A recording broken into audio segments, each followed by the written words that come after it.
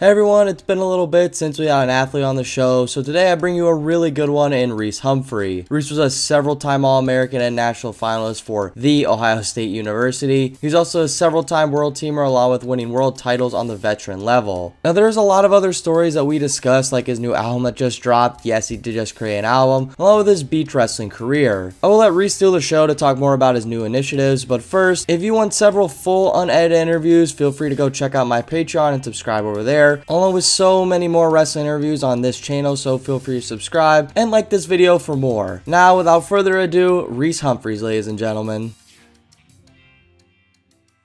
First thing, you said you got some big things coming up, so we can just dive into those, whatever you want to talk about first. Yeah, man. So my favorite thing is me, Jay Brucky, my former athlete at the NJRTC, just dropped an album. It's got a ton of different stuff on it: country, hip hop, pop, rap. It's got some comedy in there, but I think it's really good music. Actually, I've done some stuff with just like very playing around before, but this is actually pretty serious, and we're getting better and better every time we go in. It's almost like wrestling. Feels like a competition. It's nerve-wracking. It's exciting. It's never as good as you want it to be, so you're always trying to perfect it. CJ's always really on our producer to make sure everything is as perfect as possible. So I'm pretty excited about that. It definitely has something on there for everybody. And if you don't crack a smile at least one time throughout the album, then you might be dead inside. So that's the first thing that I'm pretty excited about. That dropped like last week. It's doing pretty well on Spotify, but What's it I called? think it needs to. It's called a Snow Day, and it's Highlight Humphrey and Young Bruck. I love it. That is literally the first thing I'm going to do when we're done this call. Yeah, Is you check got that to check out. it out. The I whole love album's like 20, 25 minutes. So they're all like 2 or 3 minutes per song. But I mean, you can run the whole album through. It's pretty funny. And then it just gets better with each play. So I'm pretty excited for people to hear that. But it's kind of hard to get the word out. So I appreciate you spreading that a little bit. Oh, I got you. Second thing. Yeah, right. Second thing is I think could be a game changer for wrestling. We're starting adult wrestling, me and CJ as well. We've been doing a lot of stuff kind of on the side. Little side hustles. And what I'm doing right now, starting this weekend, I have maybe 6 or 8 weekends, almost consecutive weekends, where we do classes around Jersey and Pennsylvania where it's only adults. So it's 18 and up. And for some reason, wrestling has very, very little clubs or franchises that do this kind of class. Jiu-jitsu absolutely crushes this market. And I don't know why wrestling has to stop after high school. And, it's only a very few amount of people that get to wrestle in college. And then even after that, it's even less. So many people wrestled in high school, but there's no outlet for it. And we were going to provide that. And so we already talked to USA Wrestling. I had a call with Rich Bender, and he said it can't be about competition.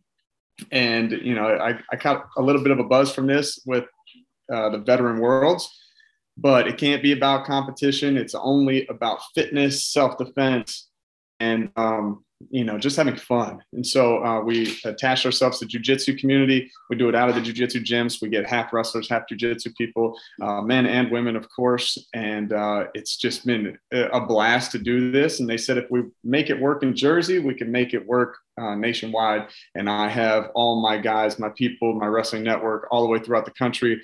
I think we could do it by the end of the year. So we're trying to get the word out in Jersey. And right now we're getting really good feedback. And I'm excited to get that started this weekend. That's incredible. A video series that has all the techniques that we have to learn by coaches.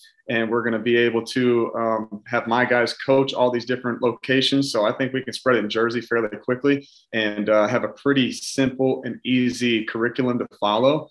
And I think if you teach the parents and you can teach the coaches, it's going to trickle down into the youth. And we're going to actually have some good input from people that are very close to our young athletes. So, I mean, I think it can just be such a game changer, like almost immediately. And it's so fun. And I mean, I know I'm not one to just get on the treadmill and just grind. So it's such a good outlet. It's like solving a puzzle that you get to do wrestling. And it's just, I think it's amazing. So we're really trying hard at it. What part of New Jersey is that going to be in, or do you guys have several locations for the classes? So right now we're doing this little summer tour, and we're doing it to figure out where our locations are going to be. So it kind of depends on, where we can get the best amount of people, the most people with the most space. And I think we're going to run it from there. So whichever clubs do the best are the ones that are going to hopefully do it consistently. And then we've got a lot of people that are very interested, and it's going really well. So we're excited. That is incredible. And like I said, I wish you the best with that. And then just sort of speaking of New Jersey, how's everything at the NJRTC going for you and your guys? It's awesome, man. So we're getting ready to go to Poland for a big international competition. Lodzik and Nate Jackson going, and these guys are training very hard. Nate's out at the training center right now. So he's wrestling with Zahid a lot. He's wrestling with Jaden. They're pretty close, even though they wrestled at Final X. So he's getting to wrestle with Snyderman today. So he's got the best partners in the world, best coaches out there looking after him. So I know he's in good hands. And I'm over here working with Kaladze, getting him ready. And we actually have a Polish wrestler, Zbigniew Baranowski, who's training at the NJRTC. So he's obviously going to be competing there too. It'd be good to be linked back up with him. And so, yeah, man, that's what we've been doing. We're training very hard. We're doing so much technique all the time, and we focus on that. And yeah, man, I'm excited to compete again. You don't get that many chances on the senior level. So going over to Poland is going to be, we're ready. Sort of how was the preparation from a coaching perspective for your guys making it to Final X, like Chance and Nate? Just what was the preparation that went into that and keeping them focused? I know it might not have went their way, but what was the preparation like for them? So I don't know if you know this, but Nate's preparation was crazy. We got thrown upside down. He won the I actually had him on the show, and he was telling me all about it. I was literally stunned. My mouth might have been open. Yeah, man, mine too. For the whole, I don't know, what was it, 6 months we were dealing with that. Yeah, so he tested positive for steroids, but clearly never took them. Almost half the field of the champions in women Greco and freestyle tested positive. So we thought right away, half the field, none of these dudes are cheaters or anything. So we thought it was going to go away. And then we watched it go away one by one. And Nate was the last one. And it was like the week of the open. And we're going, all right, we need an answer. They said, here's your answer, 4-year ban. We were like, talk about a heartbreak. And so then we went to the lawyers. And the problem is with this boldenone is the steroid he tested positive for, not one case had been overturned through the appeal process, not one. So there were so many times where we didn't know if he was going to even be able to wrestle ever again, because he would have retired on the spot. Especially if they just take it away from you for no reason. So the training, although we're constantly focused on technique and we used it almost as a distraction, there'd be so many days where we'd be going hard and he'd look at me like, why are we doing this? And I had a really hard time telling him just for the chance. And so for him to stay as dedicated as he did with not knowing, we found out that he could wrestle the day before Last Chance. We found out Friday, Last Chance was Saturday. He won that, waited 1 week, wrestled the world team trials, waited another week, wrestled Jaden. And to be able to take a match from Jaden and still be really ready, watch out next year. Really watch out, because he's making jumps and he's doing that on the craziest schedule you could imagine. So when he really gets focused and knows he's going to be able to compete and he can really have a set plan, I think he's going to make even bigger jumps. And the dude is the best listener I've ever been around. We kind of started it from the beginning, so he knows that I can help him. And I told him from the beginning, I said, when I'm right, I'm right. And when I'm wrong, I'm right. And we're going to be right and wrong together. We're just going to be all in at it, because at this level, it's so hard to change things. Once you change something, you're not going to be good enough to beat high level guys with that technique. So you kind of have to take your lumps, and he understands that. He's constantly trying new stuff. Sometimes it works, sometimes it doesn't, but along that process, he always finds out something that is a new skill for him. because, I've coached guys like Graf and Downey, and Graf is 5'3", 5'4", Nate's 6'3". Like, things are different for these guys, but I teach them position. I teach them how to stay athletic and stay powerful, and then they figure out how to do it for themselves, and then they show me things along the way. And so we've just had such a good relationship the whole time. And the preparation was kind of like that. And then for Chance too, he's new to the NJRTC, but I think he was really missing that piece where somebody really cared about him. And Kendall and I, because we're kind of partnered with NYCRTC, we worked really well together. There's no ego. If I got something good to say, I say it. If Kendall's got something good to say, he says it. And he's in the corner with me and Nate as well. And so it's just been really good. And Chance to win a match versus Burroughs is so phenomenal. But same thing with Nate beating Jaden. It's phenomenal. But we were really happy with that. But we're also very disappointed because you're so close, And if you beat Jaden, you beat JB, you're kind of expecting to win the world, And so it's very close, but we got a lot of work to do. Winning that third match is a whole different story. So back to the drawing board, but it's an exciting time to be over here on the East Coast. For sure. Yeah. Great hearing that preparation, of course. And then another thing, just from what Nate told me and just listening to you, it seems like at your RTC, there's a lot of like, sort of like a family, sort of like a college team. Yeah. When you took over that job, how did you start implementing that and really get guys to believe, like truly believe in that process that you're laying down? Man, I think the answer is to be in it with them. It's kind of, you have to be genuine. You have to be authentic. And so if you're a guy that loves to watch film, then get them interested in watching film. If you're a guy that loves to do technique, get them interested in the technique. If you're a fun guy, be fun.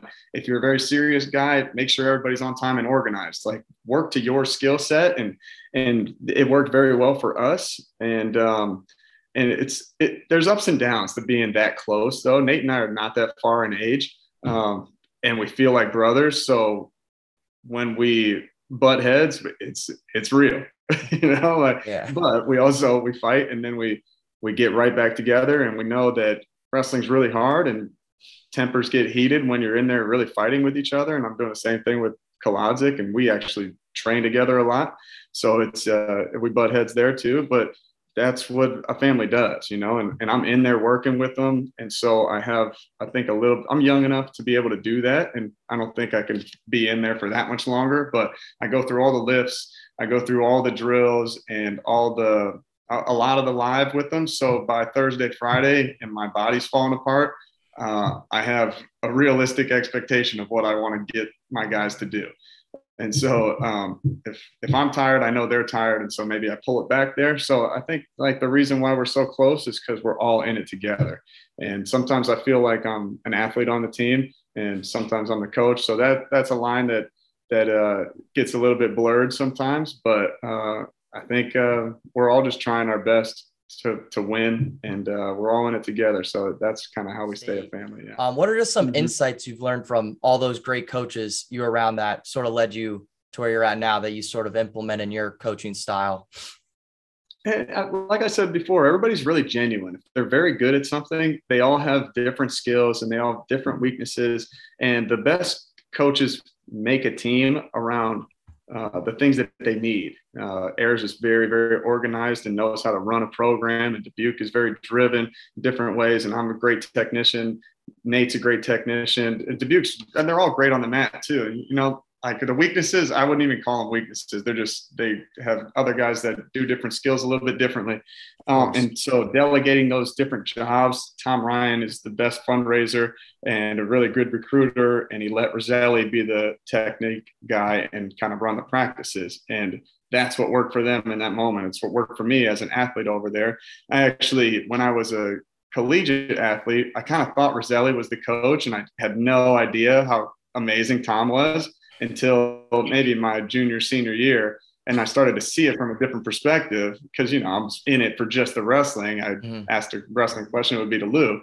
But Tom, holy cow, man, he's on another level, and that's why he's the head coach. And I didn't understand that when I was younger, but yeah, it's so important. And I'm seeing it with Ayers, and yeah, man, it's just being around these guys and then being around the Titan Mercury people. Even though I was doing high school, they do such different things on such a high level to be able to support the whole entire world team almost over at Titan Mercury. And so that's been great to be around. And I have the bosses that I have here are some of the biggest hitters in wrestling with Rich Devoso and Nova Gratz. And then over at NYCRTC, they have Dave Barry and Andy Barth as Titan Mercury and NYCC. Those are the four main people. And Kira Berry is huge on the women's side. So just amazing, amazing people, very, very successful people to be around.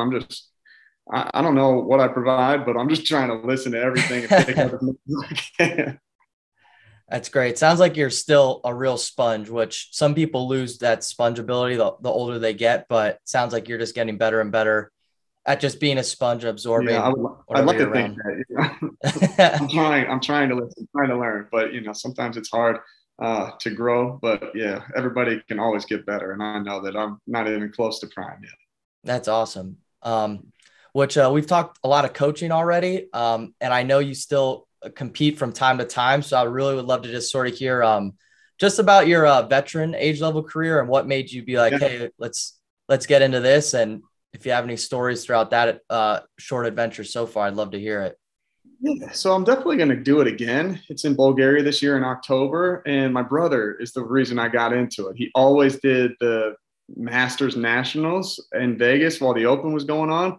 And he would go straight from the pool party into competing and then wrestling Greco. And I was like, man, this is crazy. And, but I respected it. Like, you know, people say like, oh, it's not that tough. If you were good, you would win.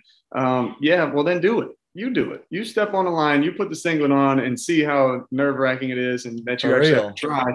It's a whole different kind of respect for the man in the arena, the guy that actually toes the line. And I think people are figuring out that more people are getting excited about it. I think a lot of people saw that I competed at the Veteran Worlds, and you know, because so many of these club coaches, I go and do a camp, and these dudes, they say like, man, if I knew what I knew now, I would definitely be on the world team, or I'd be national. I'm like, yeah, right. Step out there, brother.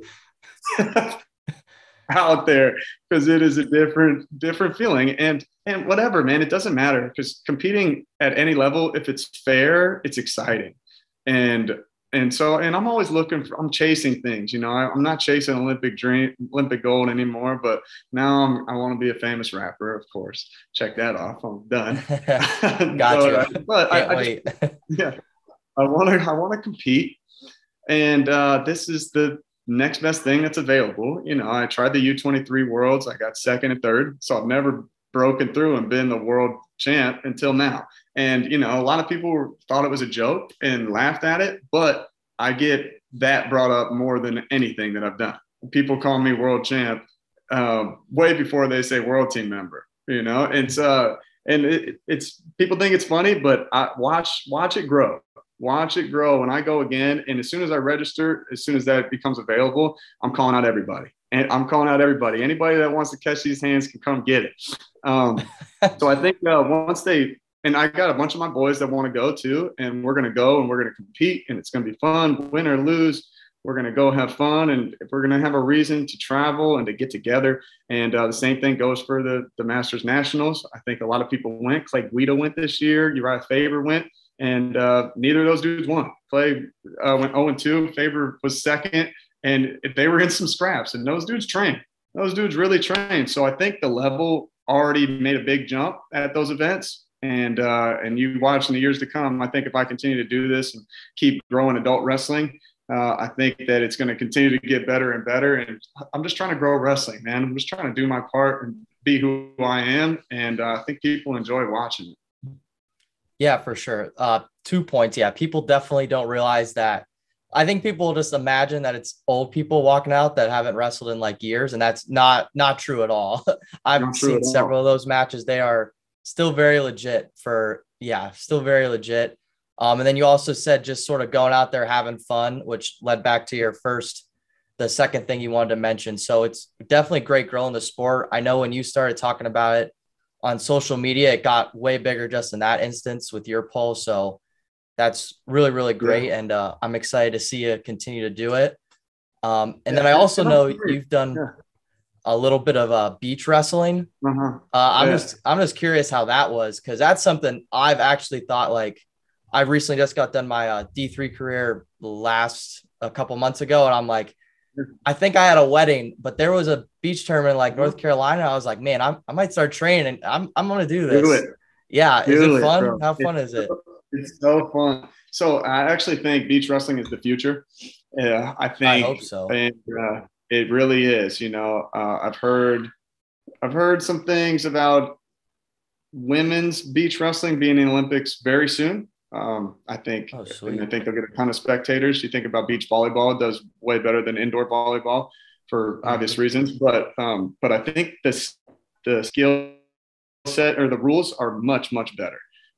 They're very simple. And I think wrestling, that's one of our biggest downfalls. If you're not a diehard fan, you see a scramble, even three experienced wrestlers, experts, might have three different answers on what the score was. And that's just hard to follow. You follow basketball, you put the ball in the hoop, you score. You put the Mhm. puck in the net, you score. In wrestling, it's so confusing. But in beach wrestling, a takedown, one. A push out, one. You hit a knee, 1 point. If you feet the back, even if you lateral drop and you got to roll off your back, it's going to be one. So you got to flat back them and kind of hold them there as if you were going to get near fall. It's three, match over. And so it's very simple. It's easy to understand. It's 1 3 minute period. There's no breaks. It's all action. And a 3 minute period, you try that in the sand, it's going to feel a little longer if you've never been in the sand wrestling.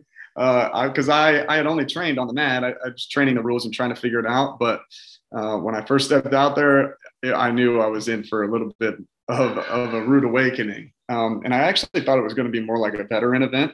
And I looked at the bracket, and three of the guys had beaten Logan Stieber in my bracket that I just like randomly signed up for.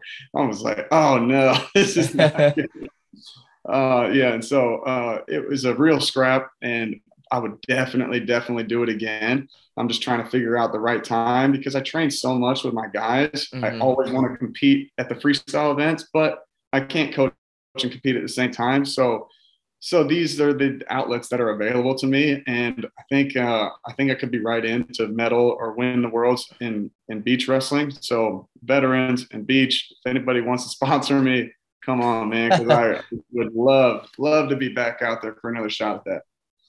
For sure. Yeah, no, it just seems so fun. And you were the first USA athlete I saw really compete at, because I've obviously heard about it beforehand. And yeah, it just looks like a lot of fun for sure. Think Um, about the moms. Think about all the moms in the wrestling gyms all the time. If they could be pina colada, sitting on the beach, wouldn't that be better? you sold me a while ago, but for everyone who's going to listen, there you go. You'll sell them on that one. All the moms for That's sure. perfect. I know that's where I'd rather be. For sure. Um, and yeah, you're outside too on the beach. I mean, that's the thing that I'm like, it's like outside on the beach. Why a hot wrestling room or gym when you could be in a Right. hot beach instead? For And sure. and for everybody that is still competing freestyle and Greco, when I started training beach wrestling, I got a lot better at freestyle Seems so because positional beach yeah, and wrestling. I have to. You can't really hit your knee on your attack, so it's a little bit more upper body, but you can still grab legs. So it's just it put me in a different situation more often, and I kind of had to adapt. And once I did, I kept those skills when I just started going back to training freestyle. And I think it helped me grow. So all you freestyle guys that don't like Greco, wrestle Greco.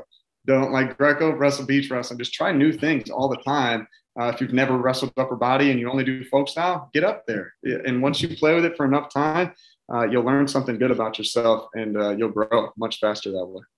Absolutely. The way I just kind of look at the different styles of wrestling is, if you can learn at least one new thing that will help you in your preferred style, it's probably worth it, obviously. Um, and then we talked a lot about the different rules and all the styles throughout this. I know when you were competing really competitively, wrestling used to be the period based, and then it transitioned to what it's more like now with the rule set. What was that like when you were competing one and then switching over to the other? Just the So these are the transition. best rules. Oh yeah, no, Yeah, I can these are the I best can agree with you rules. on that. The clinch, we almost lost wrestling. We had Yeah, it for real. eliminated from the Olympics, and then they voted to put it back in. It was gone for a minute.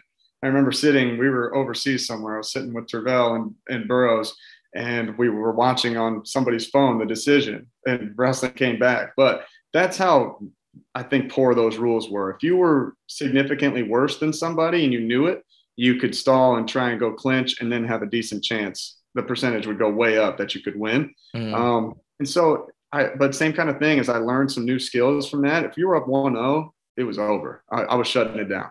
Yeah. And I got very good at being offensive in the last 30 and defensive in the last 30, and learned some really good skills in that. But like there was no incentive to be up 5-0 because second period it's 0-0 again. So it was really bad for the action in the sport. The clinch made the worst wrestler win a decent amount of time. Clinch in general just kind of sucked. It was like a coin flip. I didn't make the Olympic team. I lost 2 clinches in that match with Coleman. I was on the team in 2011 and 2013. And so it's like, I feel like that's where my prime kind of was. And, that's just, and I don't think Coleman was stalling or anything or trying to take a cheap one on me, but it's just kind of the reality of what the rules were back then. And it's like matches like that. I walked off the mat and I didn't even feel like I lost. And I'm like, wait, it's over? I got to wait 4 years for another chance at this. And so I've always hated to clinch. I lost a bunch of clinches leading up. My first 6 or 7, I lost a flip every single time. So I knew I never wanted to go there. And so it helped me be a little bit more offensive. But I mean, you can take positives from it, but those rules suck. But Reece, we've kind of just talked about all levels of your career. One thing I love to ask people is just sort of what's been one of your favorite matches of just all time? It could be back in high school. It could be during your senior level career, or heck, beach wrestling, man. It really doesn't matter. I'll give you a little bit of each. So high school, I wrestled Angel Escobedo. He beat me. So that was not my favorite. I actually saw that when I was researching. Yeah. And then I beat Andrew Howe in the state finals. It's crazy. We're in the same way. So that is wild. That's kind of wild. Collegiate, I beat Jason Ness in the semifinals with 0 takedowns. I rode him out for a period, and that's not how I wrestle. So that was a different way for me to get things done. And then the time when I threw Lou Rigorello, that was pretty awesome. It was kind of a turning point in my career where I thought I was good. And then after that point, I knew I was really good. And I had a lot more confidence going into the rest of the season. On the senior level, some of my matches versus Iran, I lost all of them against this dude, Esmail Pourjour. But I learned that I wasn't out of shape. I was getting beat positionally. And it's something that stuck with me. It's something that I talk about all the time. Are you winning the energy battles? If I'm fighting you forward, you're fighting me sideways, I could do that for a lot longer. If I'm inside and in underhooks, I could do that for a lot longer. And so we figure that out. And I think it's something that we still talk about every single day because of those matches. And so although they were not my favorite while they were happening, they taught me the most. Beach wrestling, all those matches, awesome. Veteran worlds, wrestling my brother in the world finals is such a crazy dream come true. We've been wrestling for 30 years, from living rooms all the way to the world stage. Is one of the coolest things that people like to talk about, and I hold really close to my heart. So there you go, man. That's a quick rundown of my favorites. I love it. Great insight, especially the Iran one. I took a lot away from that too, from you just telling me that. It's a watch him just whoop my ass, man. You do learn the best from a loss, I guess. Yeah, right. And I was winning 5-0 at the Worlds when the tech was 7. So I was really, and it's like the perfect recipe for getting really tired. I was really trying to get 7, and then you get close, and then boom, it's 5-2. Like, and so had some really good scraps with him. I was beating him 7-0 once. And the tech was 10, and he just kept pushing, kept grinding, knew what his game plan was, and watched me fall apart. And so, and I don't think I learned how to hand fight or how to hold position until those matches, and they were late in my career. So I didn't really understand some of that stuff until I was really done competing. So I'm glad that I get to pass it down to my guys, though. For sure. Awesome. But Reece Humphrey, I really, really appreciate the time, man. This was awesome. Good It was deal. a dream come true. One of my favorite wrestlers for sure. So That's it's awesome, man. I exciting, man. appreciate you having me on. Yeah, no problem, man. Best of luck over Poland, you said, right? Yes, sir. All right. Yeah. Best of luck to you and your athletes for sure.